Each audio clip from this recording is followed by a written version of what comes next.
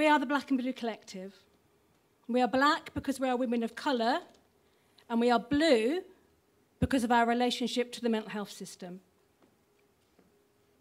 We know that the machine that drives mental health is broken. We know that our experiences as black women are often overlooked or reduced to a few inequality statistics without a real commitment to change anything. That makes us very, very angry. But then lots of things make us angry. We try to remain as our Lord Tretchikoff intended, but sometimes our anger boils over. Today, what makes us really angry, and apologies to Vamos Theatre, is the notion of being hard to reach.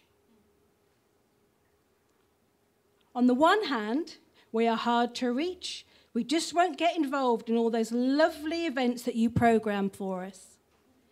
You even put on special community-based projects for us, and we still don't get involved. Ungrateful bastards. On the other hand, our attendance brings you great joy, as we are the very being, living embodiment of an organisation meeting its diversity statistics. Welcome, bastards.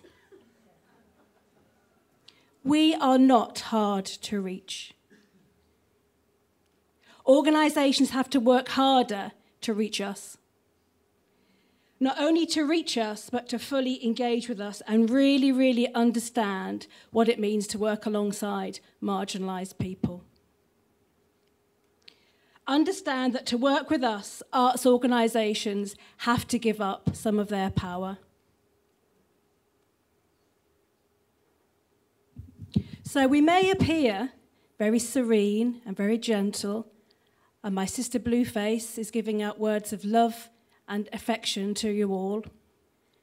But underneath, we are a seething pit of anger. So today we're launching our manifesto, our words of wisdom to the arts world. Fight the powers that be.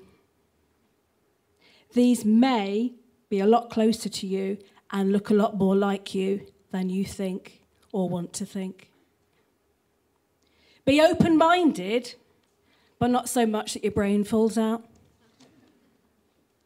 When you're digging for treasure, don't stop at the surface. Don't just pocket the silver, dig further, and you'll uncover the gold.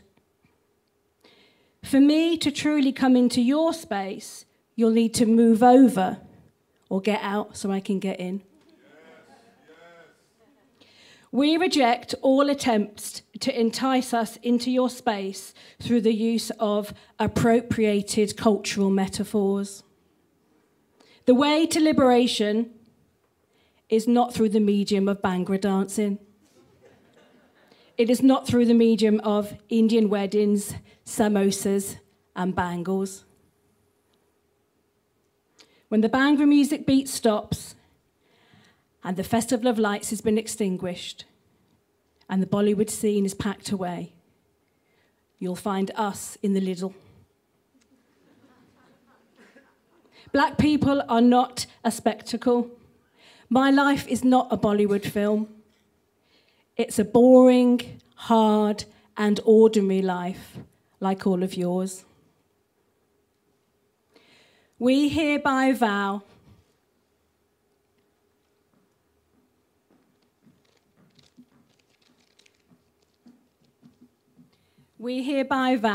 never again to pat the dog and change the light bulb.